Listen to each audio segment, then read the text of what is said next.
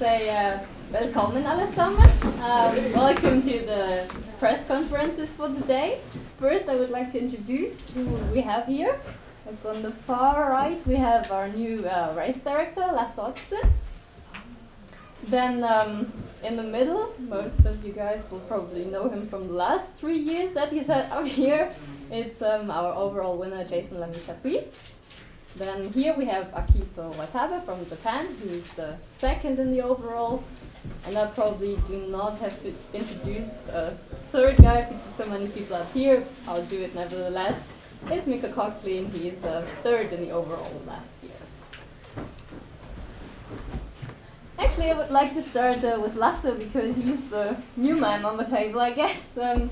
So Lasse, you've just taken over the role as Nordic Combined Race Director from Uli Behling, who retired after the Summer Grand Prix.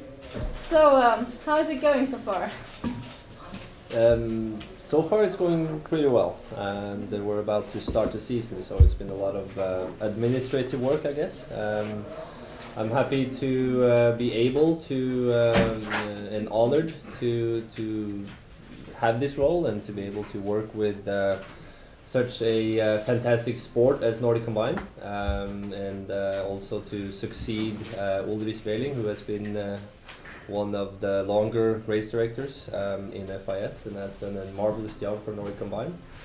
So I'm looking forward to this season and the future, and hope to be able to contribute in a positive way for our sport and athletes and everyone involved around Nordic Combined. So I'm really happy and really looking forward to get started.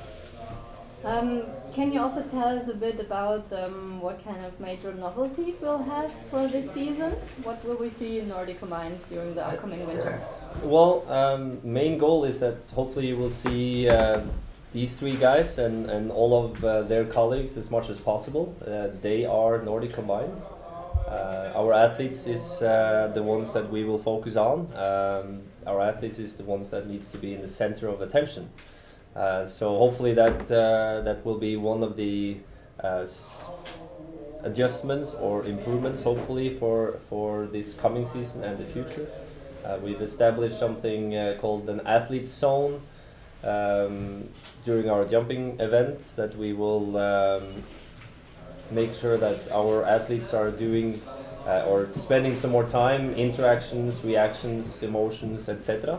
And this goes for, first of all, for TV, but also hopefully for a as one positive step into that we get some better pictures on TV and also some even closer interactions in between our athletes.